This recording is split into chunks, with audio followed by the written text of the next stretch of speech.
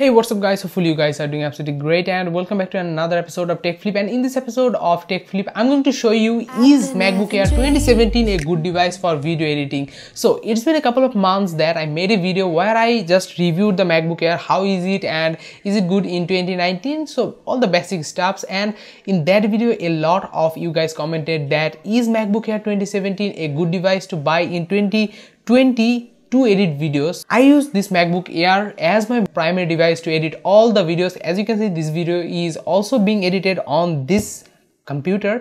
So this MacBook Air 2017 is still powerful only for Final Cut Pro X, not for Premiere Pro, not for other applications.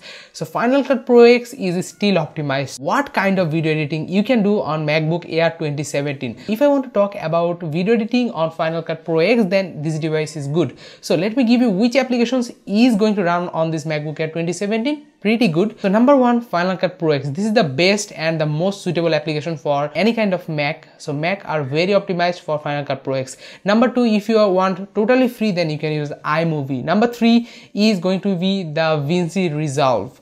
DaVinci Resolve is free and pretty good if you want to use your MacBook Air. You can also use Premiere Pro, Adobe Premiere Pro, but I will suggest you not to use Premiere Pro in these old devices. Even on latest devices, Premiere Pro is not that optimized, so that is a huge bummer.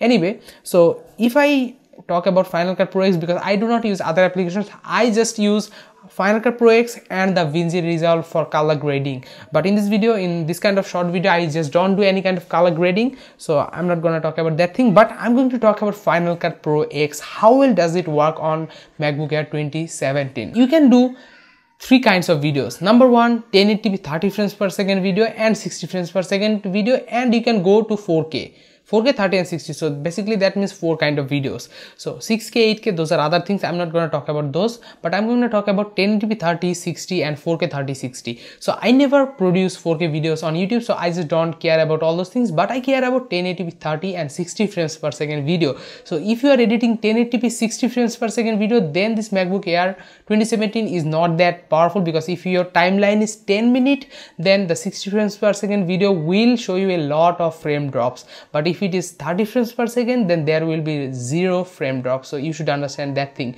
So I basically make every video at 60 frames per second, and that is the reason I feel sometimes my memory is getting filled up, my laptop is pretty warm. So 1080p 60 frames per second video is not that well optimized on this MacBook Air, because 1080p 60 frames per second videos takes twice as much frame than the 30 frames per second. So if you are shooting and editing 1080p 30 or even 24 frames per second, then this MacBook Air is going to perform the best in Final Cut Pro X. If you are shooting 4K or 1080p 60 frames per second video, or even 4K 60 and beyond that, then this is going to be the worst device that you can purchase. But if you are just doing light work, light video editing, small wedding video editing, photography editing, like small photo animation editing, those kind of things are very easily optimized, like crossfade photo, and these kind of things are very well done on this MacBook Air. It is going to be the best device you can buy for this kind of video editing, small short video editing or YouTube video producing. Then this MacBook Air 2017 is going to be